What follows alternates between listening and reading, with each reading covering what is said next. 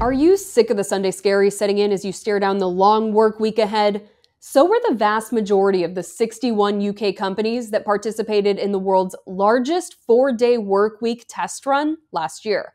More than half have made the 4-day trial permanent in the workplace. If you give people this incredible incentive of a whole day of your time a week, they're going to work really hard to become more productive. It was this thought that drove last year's 4-day week pilot trial that companies across the UK participated in. Now, 1 year later, a look back at the program is giving us insight into whether it'll work long term. According to a newly released report by the think tank Autonomy, of the 61 companies that took part in the trial, 89% of them have continued the 4-day workweek policy, and 51% have made it official, permanently switching from 5-day weeks to 4.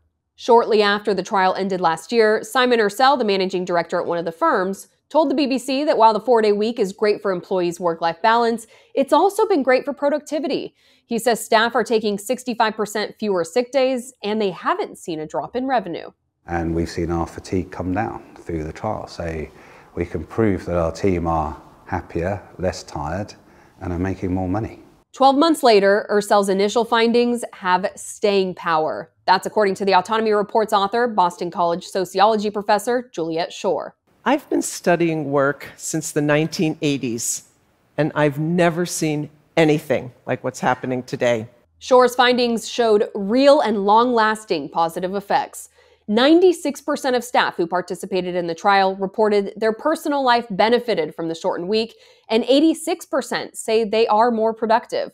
The majority of the companies that took part, 82%, reported positive effects of the policy, and 1/3 saw a noticeable uptick in recruiting, with half reporting better staff retention. While Schor and other researchers contend that 4-day work weeks help companies combat high turnover rates exacerbated by the pandemic, not everyone agrees that a 4-day work week is the answer.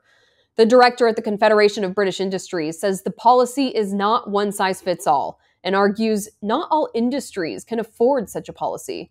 Meanwhile, this month the Scottish Government has implemented its own 4-day work week test run for some of its public services.